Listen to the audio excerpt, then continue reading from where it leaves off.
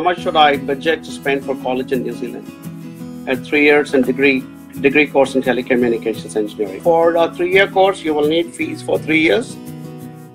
And if you're doing a course like telecommunications engineering, if you're applying to do a 3-year course in New Zealand, you will need fees for 3 years and living expenses for 3 years. So fees will be approximately about 25,000 New Zealand dollars, and 15,000 living expenses per year is what you need to show.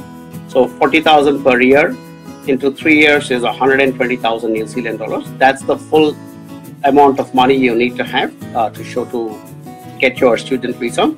You don't have to pay all that money in one shot. You can pay for the first year and show the funds for the first year. But you need to show a repayment plan for the payment plan for year 2 and year 3. So when you pay fees for 1 year, you will get visa for 1 year, and then before that visa is over, you need to pay fees for the second year and show living expenses. So you will get your visa extended for the second year.